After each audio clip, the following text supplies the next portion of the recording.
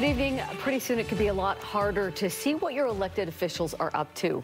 The legislature passed a bill last night keeping their work calendars under wraps. Yeah, this move blunts a court victory for the KSL investigators. It came down just hours earlier. So, do lawmakers' reasons for keeping these records secret here pass the KSL Truth Test? Daniela Rivera checks out some of their claims here.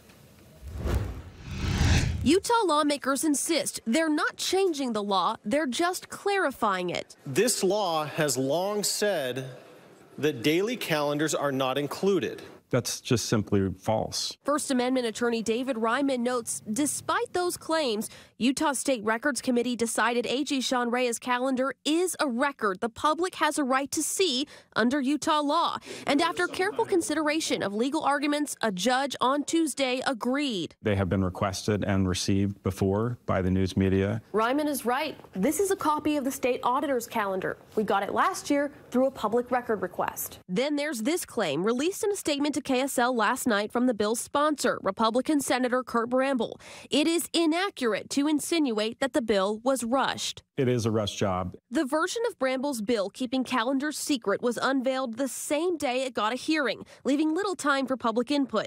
It was set to get another public hearing yesterday, but went straight to a vote instead, heading to the governor's desk in just a week's time. And the calendar exemption part of the bill is set to go into effect immediately, rather than the traditional date of May 1st. And they want to get it in place immediately. That's meant for emergencies. This is not an emergency to try and make government more secret. And that brings us to last-minute claims about safety and security. That's a pretty big security concern. In his statement, Bramble says disclosing calendars to the public has immense and even grave safety concerns, as experienced by Senator Kennedy and Angela Dunn. Kennedy's home was vandalized after he sponsored a 2023 law banning surgery for transgender minors, and protesters showed up outside Angela Dunn's home during the COVID-19 pandemic.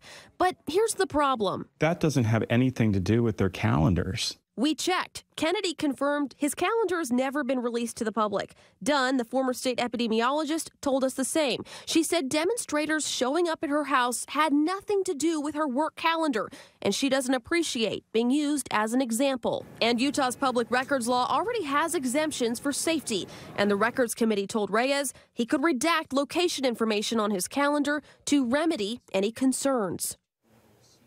Our truth test found claims that calendars have not been turned over to reporters under Utah's current public records law are false. The timeline of the legislature passing this bill and its potential start date has been accelerated. And the examples Bramble used to illustrate safety concerns do not involve calendars. So we found they do not support his claim. Mike? All right, so let's